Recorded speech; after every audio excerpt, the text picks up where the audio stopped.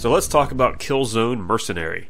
This was one of my first Vita purchases based on all of the glowing reviews, and while Borderlands, which came with it, played pretty well, I wanted to try out an actual AAA shooter that was built specifically for the Vita. And this game does a great job of showing what this handheld is capable of. This and Uncharted are probably the perfect show-off games for the Vita. So let's dive into it. First off, it has its own story, but unlike Shadowfall, this one still plays and feels like classic Killzone. You play as a mercenary that's been hired to help support the ISA against the Helghast. You take on specialized missions and get paid to do so, which they remind you of a lot. Everything you do basically earns you money, and the characters talk about getting paid quite a bit. There are some pros and cons to this approach. One of the cons being they talk about it all the time, and it gets annoying. But you do get to upgrade your gear and buy weapons in the field pretty frequently. There's boxes littered all throughout the campaign where you can access the black market. It's great since it's easy to wind up in a new area where your current weapon isn't right for the job, and typically there's a black market box within view, and you can quickly sort that out. The black market, however, does enable cheat gameplay.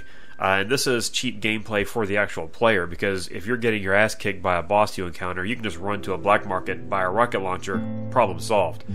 Even the heavies that require you to do damage to their back in order to kill them can actually be sorted out with a rocket to the face, completely obliterating any tension and strategy. Rockets do come in handy quite often in this game. The controls can be a bit finicky given the limitations of the Vita thumbsticks.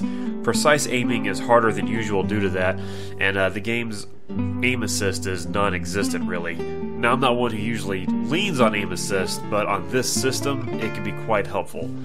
You're going to miss the target more often than not during the first half of the game as you get used to the controls. At least that's how it was for me. But luckily the game's compatible with PlayStation TV. There were a few areas where I got stuck, and based on the controls I had a hard time aiming and taking out the enemies. So what I did is I plugged it into the PlayStation TV, fired it up on the big screen, used a DualShock 4, and those areas all of a sudden became a cakewalk. Also, the game looks really good on a big screen. The main single-player campaign is broken into 9 short, separate missions. I didn't try out the multiplayer, but that's not for lack of trying. I actually wanted to. I'm not a multiplayer guy, but for the sake of a review, I decided let's give it a shot. But I couldn't find anybody to play with, and that makes sense given the time the game came out. It's a couple years old at this point. All in all, the game plays well. It runs very smoothly, no complaints in that regard. It runs on the same base engine as Killzone 3 on the PlayStation 3, and it definitely looks the part. Lighting, shadows, textures, they all look fantastic on the little screen. I'm actually going to play it through again entirely on the PlayStation TV and experience it on a big screen just because it's a short afternoon game that's pure fun.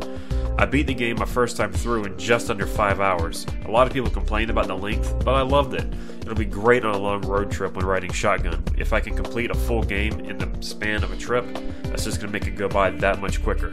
So if you have a Vita and you don't already have this game, I highly recommend it if you like shooters.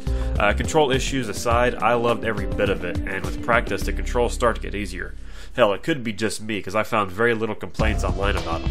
Either way, you can find this new for about $25, used for even less, and it's worth the price of admission. However, if you can find it new, I would definitely encourage you to buy it new. The more new Vita games that are sold, the more enticing it is for publishers to develop for it, even older games like this. So, I hope you enjoy the game. I hope you enjoyed the review. Have a great day. Thanks for watching. If you like this video, you can find more content from us at thedailygoatshow.com. Also, feel free to subscribe, like the video, and check out everything else that we have going on.